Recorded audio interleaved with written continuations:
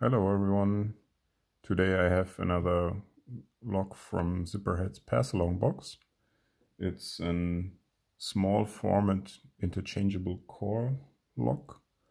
It has like two sets of keys, which none of them were included in the package, but the idea of these keys would be, one is just like on other normal log, like it's called the operating key, where you just turn the core and you open the door or whatever this is connected to. And then you have a control key where you can insert it and then the whole log body comes out. And so you can pick it either to operating shear line or to control shear line.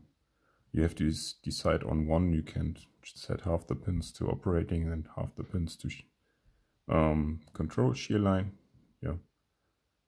But unfortunately I wasn't able to pick it to operating yet. Control yet. Was just able to pick it to operating shear line.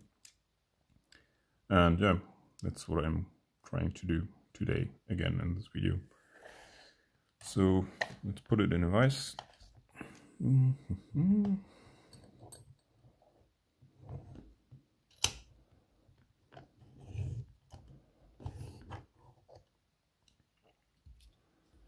Get you focused.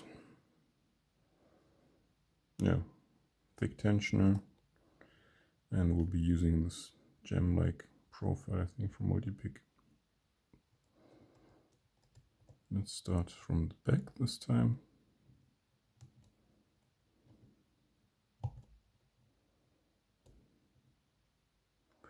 But nothing was really binding, I don't know. One was binding now, clearly. 2, 3, 4,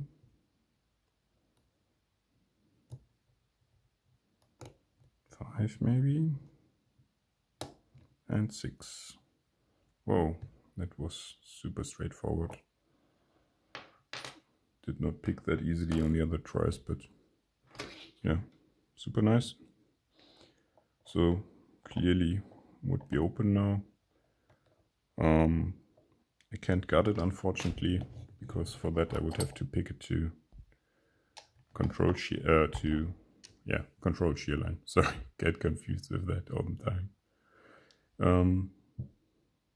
Yeah, so I guess that's all for now. I hope I can still pick it to operating again to control shear line.